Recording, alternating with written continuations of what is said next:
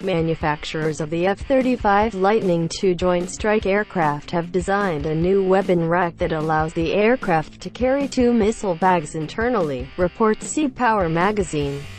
The new rack, called the Sidekick, allows each of the 2 Air Force F-35A weapon bays and F-35C aircraft carrier variants to be able to carry a total of 6 AIM-120 Advanced Medium-Range Air-to-Air Missile (AMRAAM) missiles. Speaking on May 1 to reporters at the press release of Lockheed Martin, a company F-35 trial pilot Tony "Rick" Wilson said the shelves were fully developed with the company's internal research and development funds. Additional missiles add a little weight but do not add aircraft resistance. But the Sidekick rack is not compatible with the F-35B vertical elevator Marine Corps, which has a smaller weapon room.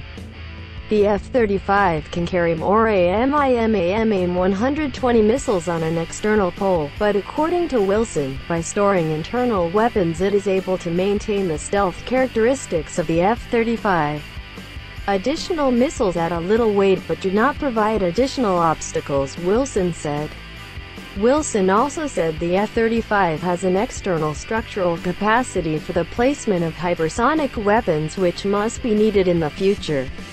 He also said the company, in collaboration with the Air Force Research Laboratory, had developed and installed the F-35A 6 years ahead of schedule, the Auto Land Collision Avoidance System (AGCAS).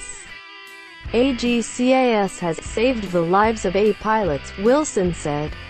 He said AGCAS would be installed later on F-35B fighter planes and on F-35C in 2021.